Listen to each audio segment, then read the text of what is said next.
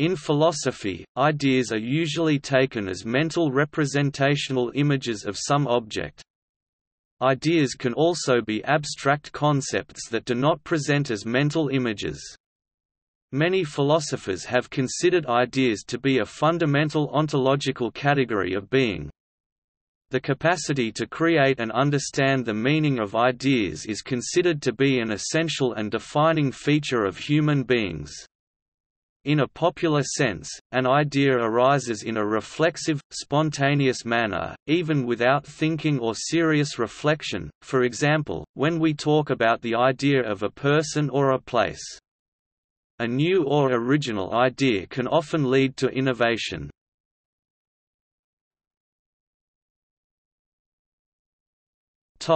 Etymology.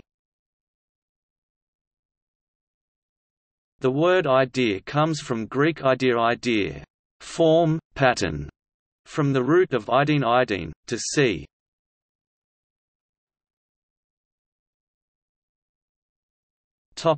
Innate and adventitious ideas. One view on the nature of ideas is that there exist some ideas called innate ideas which are so general and abstract that they could not have arisen as a representation of an object of our perception but rather were in some sense always present. These are distinguished from adventitious ideas which are images or concepts which are accompanied by the judgment that they are caused or occasioned by an external object. Another view holds that we only discover ideas in the same way that we discover the real world, from personal experiences. The view that humans acquire all or almost all their behavioral traits from nurture life experiences is known as tabula rasa, blank slate. Most of the confusions in the way ideas arise is at least in part due to the use of the term idea to cover both the representation perceptics and the object of conceptual thought. This can be always illustrated in terms of the scientific doctrines of innate ideas, concrete ideas versus abstract ideas, as well as simple ideas versus complex ideas.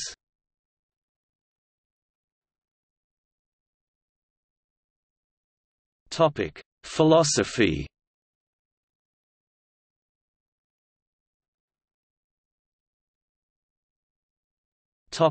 Plato.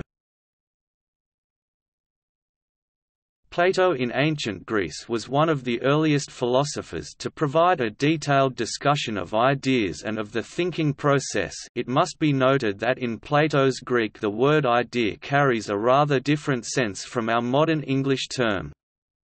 Plato argued in dialogues such as the Phaedo, Symposium, Republic, and Timaeus that there is a realm of ideas or forms which exist independently of anyone who may have thoughts on these ideas, and it is the ideas which distinguish mere opinion from knowledge, for unlike material things which are transient and liable to contrary properties, ideas are unchanging and nothing but just what they are.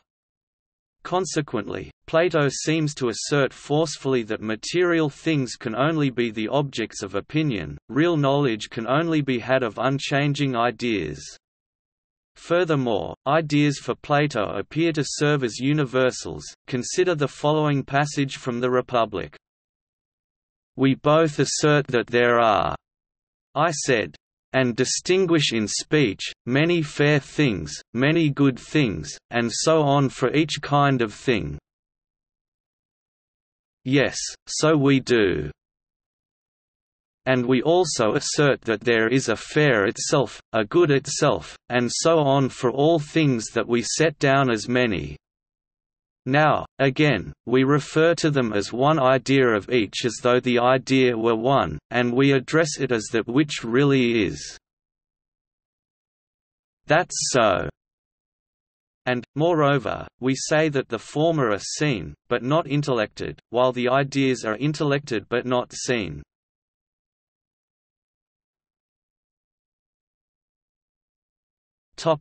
René Descartes. Descartes often wrote of the meaning of idea as an image or representation, often but not necessarily in the mind, which was well known in the vernacular. Despite that, Descartes is usually credited with the invention of the non-Platonic use of the term, he at first followed this vernacular use. In his Meditations on First Philosophy he says, "Some of my thoughts are like images of things, and it is to these alone that the name idea properly belongs." He sometimes maintained that ideas were innate, and uses of the term idea diverged from the original primary scholastic use. He provides multiple non-equivalent definitions of the term, uses it to refer to as many as 6 distinct kinds of entities, and divides ideas inconsistently into various genetic categories. For him, knowledge took the form of ideas, and philosophical investigation is the deep consideration of these entities.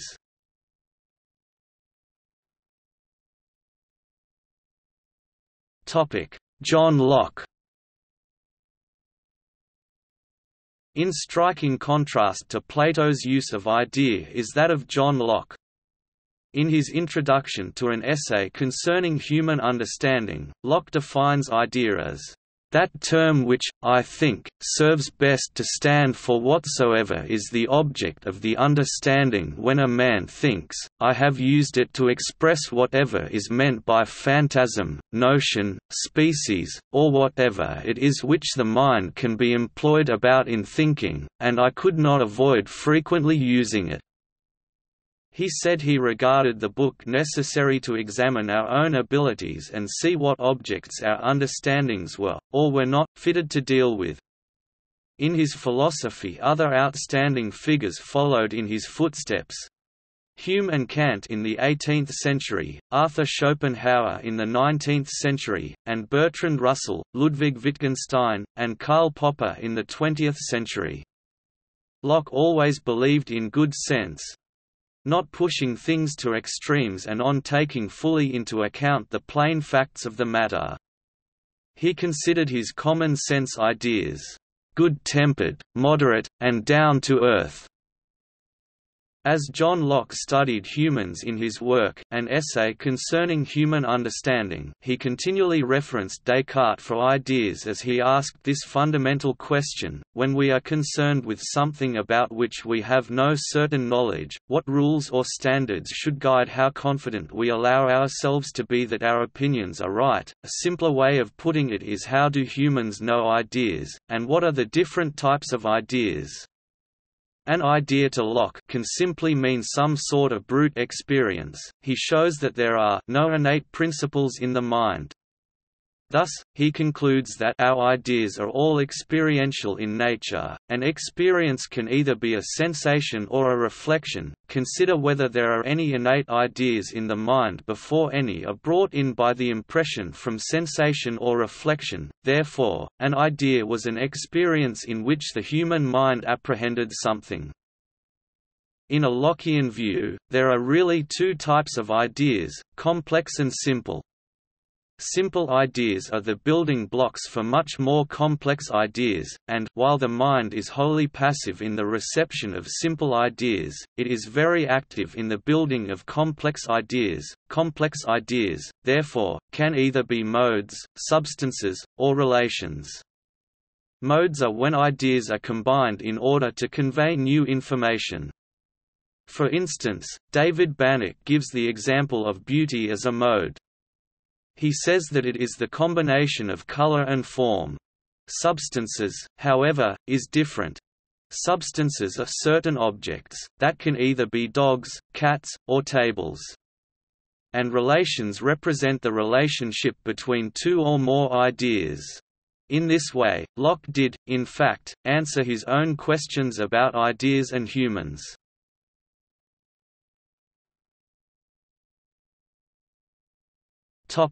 David Hume. Hume differs from Locke by limiting idea to the more or less vague mental reconstructions of perceptions, the perceptual process being described as an impression. Hume shared with Locke the basic empiricist premise that it is only from life experiences, whether their own or others, that humans' knowledge of the existence of anything outside of themselves can be ultimately derived, that they shall carry on doing what they are prompted to do by their emotional drives of varying kinds. In choosing the means to those ends, they shall follow their accustomed associations of ideas. Hume has contended and defended the notion that reason alone is merely the slave of the passions.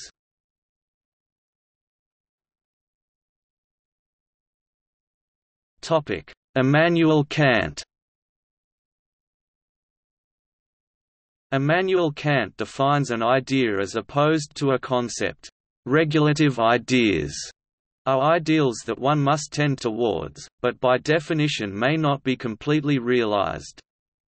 Liberty, according to Kant, is an idea. The autonomy of the rational and universal subject is opposed to the determinism of the empirical subject. Kant felt that it is precisely in knowing its limits that philosophy exists. The business of philosophy, he thought, was not to give rules, but to analyze the private judgments of good common sense.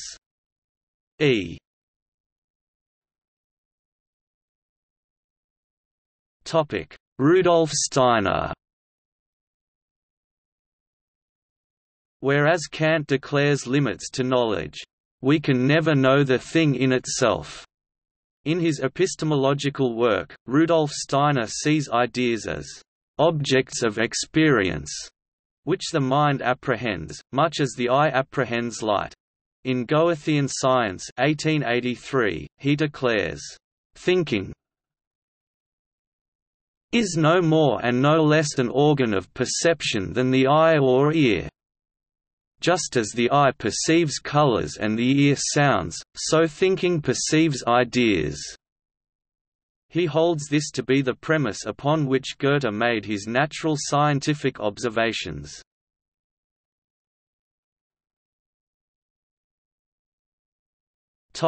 Wilhelm Wundt. Wundt widens the term from Kant's usage to include conscious representation of some object or process of the external world. In so doing, he includes not only ideas of memory and imagination, but also perceptual processes, whereas other psychologists confine the term to the first two groups. One of Wundt's main concerns was to investigate conscious processes in their own context by experiment and introspection. He regarded both of these as exact methods, interrelated in that experimentation created optimal conditions for introspection. Where the experimental method failed, he turned to other objectively valuable aids, specifically to those products of cultural communal life which lead one to infer particular mental motives. Outstanding among these are speech, myth, and social custom. Wundt designed the basic mental activity apperception, a unifying function which should be understood as an activity of the will. Many aspects of his empirical physiological psychology are used today. One is his principles of mutually enhanced contrasts and of assimilation and dissimilation, i.e. in color and form perception, and his advocacy of objective methods of expression and of recording results, especially in language. Another is the principle of heterogeny of ends, that multiply motivated acts lead to unintended side effects which in turn become motives for new actions.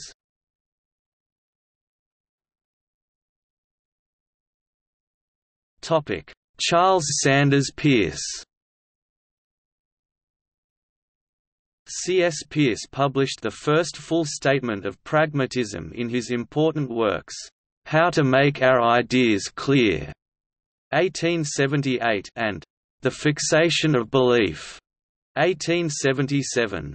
In How to Make Our Ideas Clear, he proposed that a clear idea, in his study he uses concept and idea as synonymic, is defined as one, when it is apprehended such as it will be recognized wherever it is met, and no other will be mistaken for it.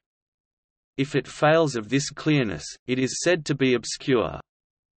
He argued that to understand an idea clearly we should ask ourselves what difference its application would make to our evaluation of a proposed solution to the problem at hand.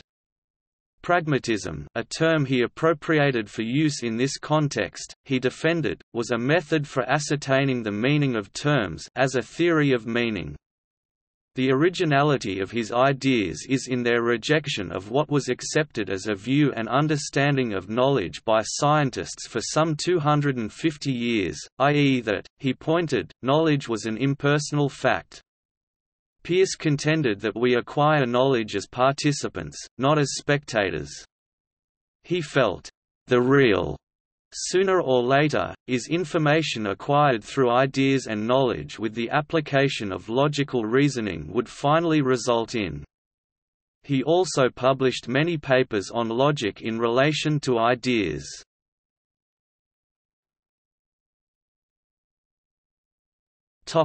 G. F. Stout and J. M. Baldwin.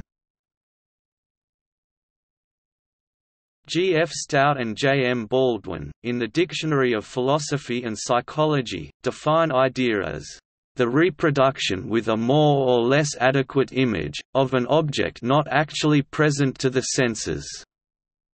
They point out that an idea and a perception are by various authorities contrasted in various ways. Difference in degree of intensity. Comparative absence of bodily movement on the part of the subject. Comparative dependence on mental activity are suggested by psychologists as characteristic of an idea as compared with a perception. It should be observed that an idea, in the narrower and generally accepted sense of a mental reproduction, is frequently composite. That is, as in the example given above of the idea of a chair, a great many objects, differing materially in detail, all call a single idea. When a man, for example, has obtained an idea of chairs in general by comparison with which he can say, "This is a chair, that is a stool," he has what is known as an abstract idea, distinct from the reproduction in his mind of any particular chair. See abstraction. Furthermore, a complex idea may not have any corresponding physical object, though its particular constituent elements may severally be the reproductions of actual perceptions. Thus the idea of a centaur is a complex mental picture composed of the ideas of man and horse, that of a mermaid of a woman and a fish.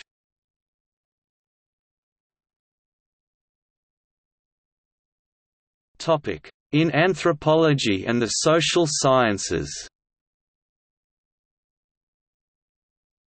Diffusion studies explore the spread of ideas from culture to culture.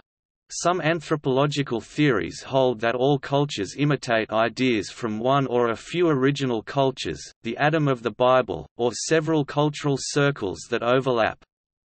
Evolutionary diffusion theory holds that cultures are influenced by one another but that similar ideas can be developed in isolation.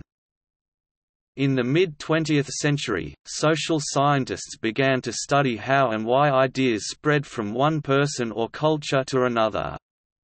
Everett Rogers pioneered diffusion of innovation studies, using research to prove factors in adoption and profiles of adopters of ideas. In 1976, in his book The Selfish Gene, Richard Dawkins suggested applying biological evolutionary theories to the spread of ideas. He coined the term meme to describe an abstract unit of selection, equivalent to the gene in evolutionary biology.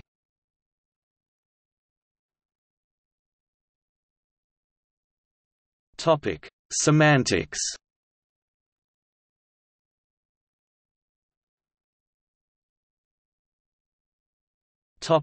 Samuel Johnson. James Boswell recorded Samuel Johnson's opinion about ideas.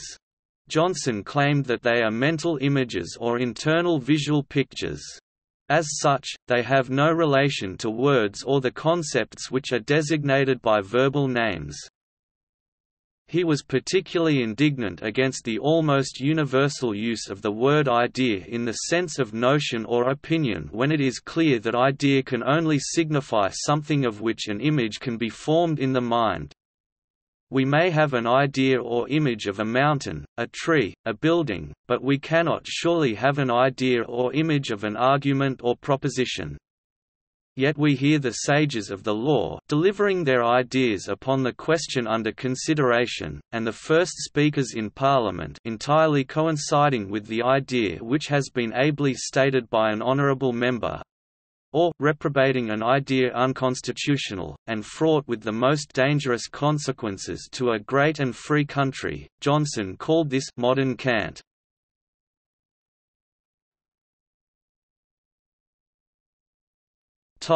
Relationship of ideas to modern legal time and scope-limited monopolies.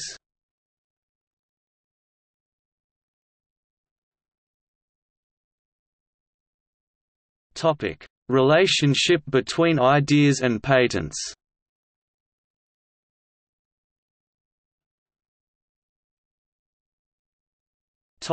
On susceptibility to exclusive property. It has been pretended by some, and in England especially, that inventors have a natural and exclusive right to their inventions, and not merely for their own lives, but inheritable to their heirs.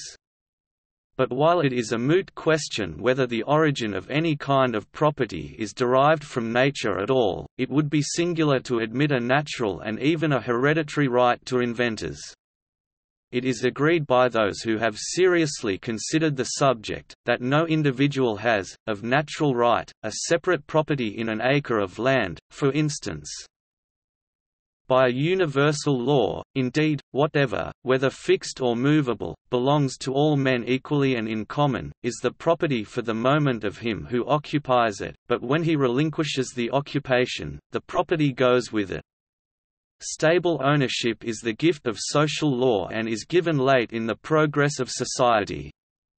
It would be curious then, if an idea, the fugitive fermentation of an individual brain, could, of natural right, be claimed an exclusive and stable property.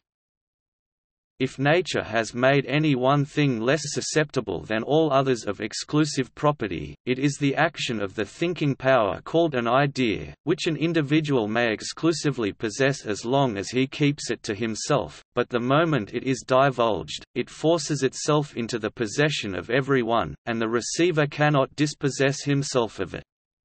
Its peculiar character, too, is that no one possesses the less, because every other possesses the whole of it.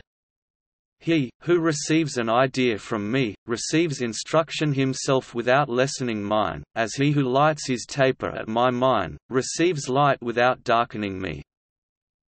Those ideas should freely spread from one to another over the globe, for the moral and mutual instruction of man, and improvement of his condition, seems to have been peculiarly and benevolently designed by nature, when she made them, like fire, expansible over all space, without lessening their density in any point, and like the air in which we breathe, move, and have our physical being, incapable of confinement or exclusive appropriation. Inventions then cannot, in nature, be a subject of property.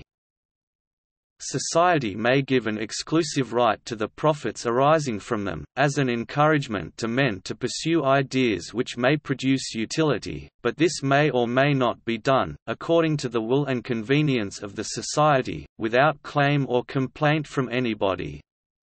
Accordingly, it is a fact, as far as I am informed, that England was, until we copied her, the only country on earth which ever, by a general law, gave a legal right to the exclusive use of an idea.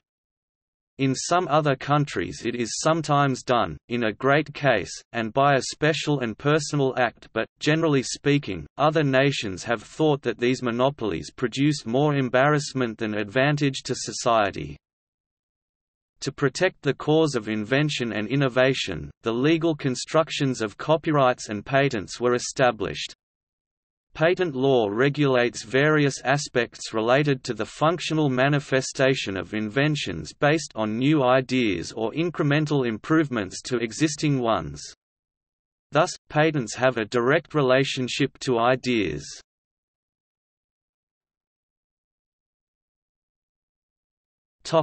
Relationship between ideas and copyrights. In some cases, authors can be granted limited legal monopolies on the manner in which certain works are expressed. This is known colloquially as copyright, although the term intellectual property is used mistakenly in place of copyright. Copyright law regulating the aforementioned monopolies generally does not cover the actual ideas.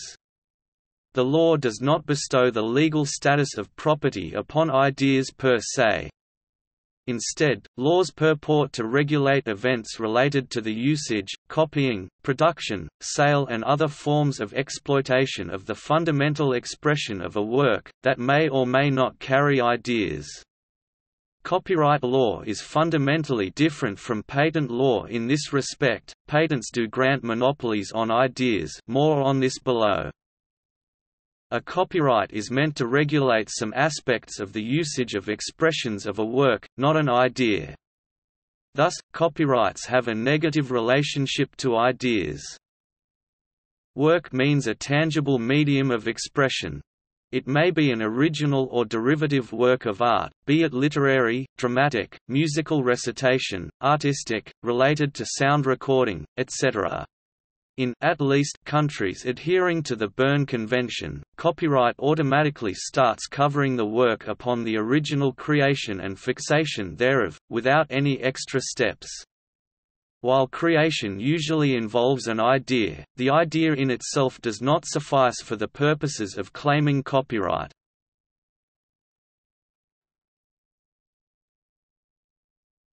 Topic: Relationship of ideas to confidentiality agreements. Confidentiality and non-disclosure agreements are legal instruments that assist corporations and individuals in keeping ideas from escaping to the general public. Generally, these instruments are covered by contract law.